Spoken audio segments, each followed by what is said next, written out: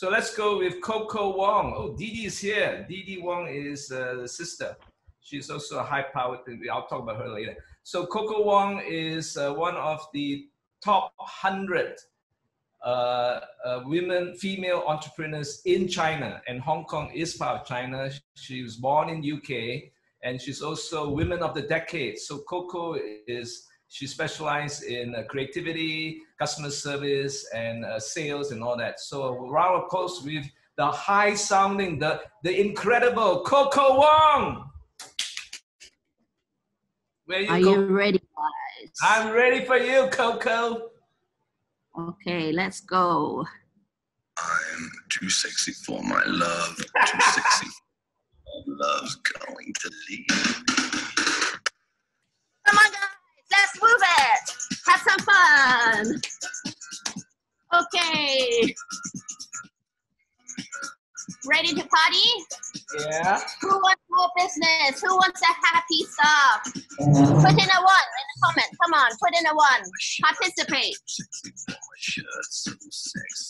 Okay. I'm going to start by telling you that I'm very sexy. That song I love because it actually reminds me of being sexy and feeling good and being looked at. I remember I was studying in Japan and I was miserable there. It was the worst year of my life. I was so lonely because I didn't speak a word of Japanese then. But every morning I'll put on this headphone. Okay, I'm showing my age. I put on headphones and I'll be skipping along to I'm Too Sexy because it just made me feel good. And I think that this is like the best music or song for my topic, Look at Me, okay? Because we need people to look at us. We need people to see our brands. We need people to remember us, okay? So put in a 1 if you want more business, if you want customers to remember you as soon as they think of your niche, okay? Whether it's food, whether you are in retail, clothing, restaurants, airlines, whenever they think of you, that niche, they think of you, okay? Let me know if you want that, because I'm going to tell you exactly how to get people to remember you. And I'm going to tell you a secret right now. Actually, people do remember. We remember everything since birth, actually since before birth, prenatal. But it's the ability to recall that is going to be different. That is going to make it work for us, okay? So it's how do we make people recall us? We put in what I call trigger points. We put in things that would trigger their memory. So for example, when people are studying for exams, okay, just past exam time, but when you study for exams, you remember everything. When you're going through, you're sitting in the class, everything goes into our brain, but it's the ability to recall it when you need it that is tricky. So we give people tips, we give people hints to help them recall things, okay? So the more trigger points that you put into your messages, the more easily they will recall you. And remember this, people remember us from how we make them feel, not about our products, not about how cheap it was or what the details of our products, but they remember us from the feeling that they got, okay? So that's a very, very important point. So COVID, many businesses have been impacted by COVID. Travel, food, and retail, those are really hard hit. So, but there are also industries that bloomed from COVID. So how do we look at this? And it's all about the mindset, okay? So many people and many businesses like to shrink in times of trouble because they're cost cutting, they're thinking how to cut this, and often they cut customer service because that's like money generating area, okay? And some shrink so much that they no longer exist, right? Some of the biggest names in history actually have to close during this time. However, this is the time I feel that we should grow. We should grow in areas that we excel in. So how do we do that? First of all, customer service. is the most important part of our business, and what is customer service? So type in your answers in the chat so that I know what everyone's thinking. What is customer service to you? Okay, but to me, customer service is literally, put in the simplest form, making your customer feel good. Okay, that's the point of customer service. So in the old days, the old way of customer service is reactive. They come to us, they come to the customer service desk when they have a problem, when they have a question, and we try to solve that, right? And we make everyone happy by solving their problems and their questions as best we can. And they are happy. So in good times, that is fine. Everyone can do that well. But what about bad times? What do we need to do with customer service when there's no customers? They don't even want to buy. They don't even want to come to us. So what do we do in customer service? So that's why a lot of companies shrink down. But we need to be actively going to our customers. So we need to actively go to the customers and present to them what we have. We have to anticipate, we have to think, what are our customers going through? We put ourselves in their shoes, and that's the new way. We offer things that they haven't even thought about. We offer solutions that we feel will help their pain. So that is customer service. Okay, so people, again, will remember us from how we make them feel. So if we are there during this bad time, they will remember us. They will recall that we were there for them during this bad time. We were there to serve them even 200% more than we used to. And that is customer service. So who are your customers? Two groups, right? Internal. So this morning we talked a lot about internal customers, our employees, our colleagues, our staff. And these are the most important customers you will ever get. Why? Because basically, if you imagine, you see my airplane, we've got Change Your E-Academy Airlines now, okay? So we're all sitting in an airplane. What happens when an oxygen mask comes down? Do we do it for ourselves first, or do we help others first? Okay, so recall the moment when you're sitting on the airplane and you're thinking that, okay, air hostess, I know this bit, I don't need to watch you. But what do they say? They always say, put it on yourself first, and then you go help others. So we help our internal customers first, and then they can help our external customers, okay? So without helping ourselves, we cannot help others. So we have to put all our energy in taking care of our employees. We have to help them. We have to understand what they're going through. So Michelle shared a lot about working at home as a mom. I'm a mom, so I sit at home as well. So my daughter's be coming in, I'm going on and on. So I was going, no, get out. So what are they going through? How are we going to show the employees that we care? So these are an example, local example of an ice cream brand, okay? So they actually did work at home packages of ice cream for the employees and wrote a note, and they put it on social media. So everyone saw it. So not just the employees are feeling loved, everyone who is on social media will see that these are people who cares about people. So nowadays, the millennials or whoever, we like to work with companies. We like to use companies that care. So they gave their Grab drivers ice cream before they do delivery. So it's all about just caring. And that will actually elevate that sense of love and everything, and the warm, fuzzy feeling that you get when you feel like, oh my God, this is so sweet, right? And that gives the nice feeling for the brand. So again, internal customers, when they are happy, they will have a positive mindset to help you serve your external customers. Because if they are down or they are sad, imagine them talking to your customers. They don't have energy. Yes, how can I help you? Yeah. Okay, go to that aisle. Oh, yes, okay. Yes, I have running out of this food. That is not what you want your internal customers to give to your external. So remember them. We have to take care of them.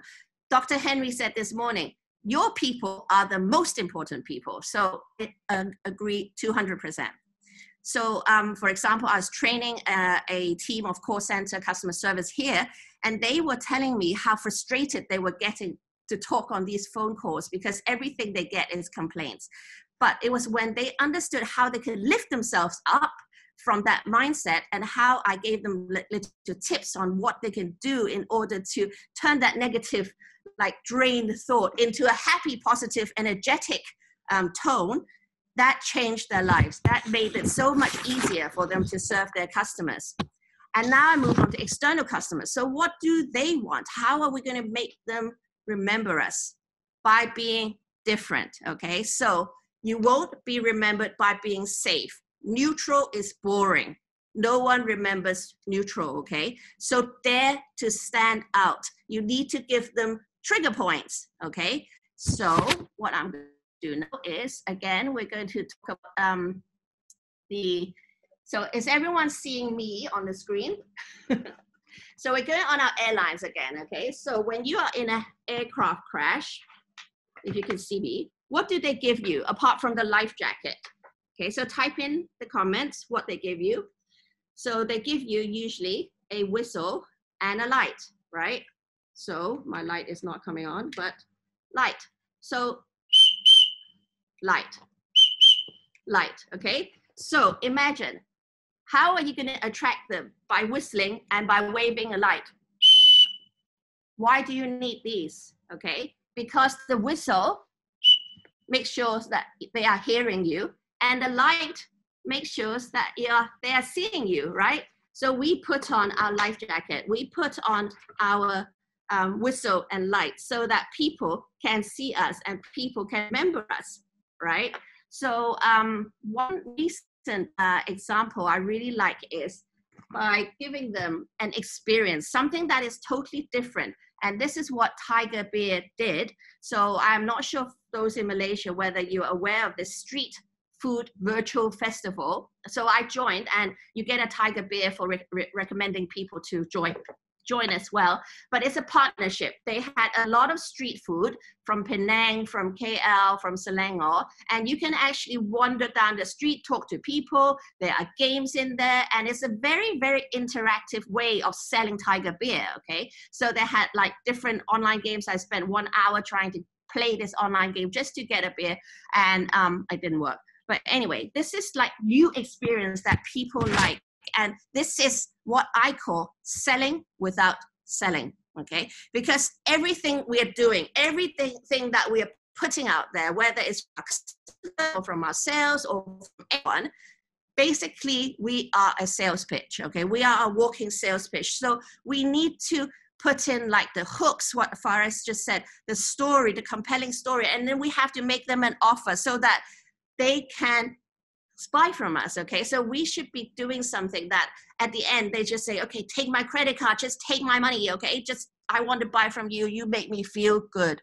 So what is that? It's as simple as ABC, okay? ABC system to sales. That's my new terminology for this event. So what is ABC, okay? It's as simple as ABC. A, your audience. What type of audience are you targeting? Cold, warm, or hot? Cold meaning they've never heard of you. They don't know you exist, okay? So how are we getting to them? Where are they? Warm audience, those who know about you, never bought from you, but how are we getting to them? And then hot ones, the ones that are already buying from us, they are previous customers, they're existing ones. So how do we deal with them? Where are they? My daughters always say to me, old people are on Facebook. And I went, oh my God, because I'm always on Facebook. But to her, if you're targeting the teenagers, you have to be on TikTok, or you need to go on IG, or if you are serious, then LinkedIn. So where are your audience? We go and find them to where they are. Then we talk about their biggest pain, okay? Not about the solution, but about the biggest pain. No one cares about the solution. So for example, if you've got a toothache and you're going to the dentist, you don't care how the dentist takes away that pain, as long as he takes away the pain. Whether he's going to do an injection, whether he's going to put something in it or take a tooth out, as long as he takes it away the pain, he doesn't care. So remember that when your audience has a pain, we need to take it away, but not just giving them the solution, but just telling them, this is our promise to you. We will take away your pain. Then the third one, which I find the most important for nowadays, is customization, because everyone wants to feel special. Everyone wants the attention. So Faris also said, give a trainer a mic and you can never control him or her, because we love attention. I love sitting here talking to you because I love that attention. Everyone's focused on me, right? So how are we going to give that same feeling to our customers? So we customize. Imagine walking into a hotel and they already put out all your favorite sheets and hotels that can let you choose your pillow, whether it's hard, soft, or foamy or whatever. You can choose what you like, and everything is like, dear Coco, and welcome to XYZ Hotel. We love welcoming here, and here's a glass of champagne just to welcome you. We like those special touches. We love those. We remember. So we do that. We don't give them the one size fits all when it comes to selling and customization. And we have to make them feel special. So I have a lot of customers who then ask me, how do we do customization when we're a large corporation?